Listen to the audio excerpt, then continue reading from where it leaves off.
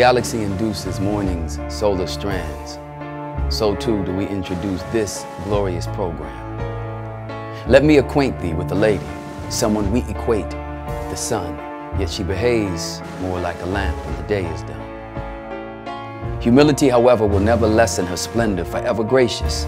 She is tenacious, yet tender.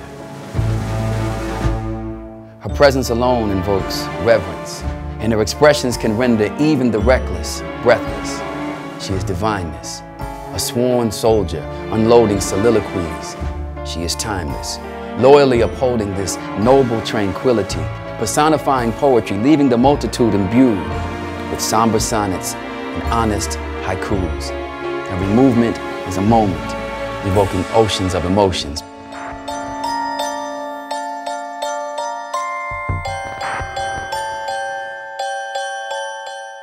Power and compassion wrapped in spectacular fashion.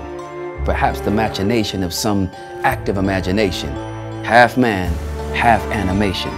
Flesh that suggests celestial conception.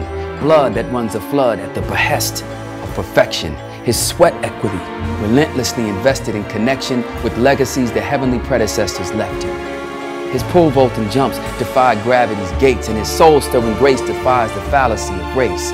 Galloping the stage, he summons one's gaze with the warrior's rage and the lover's embrace.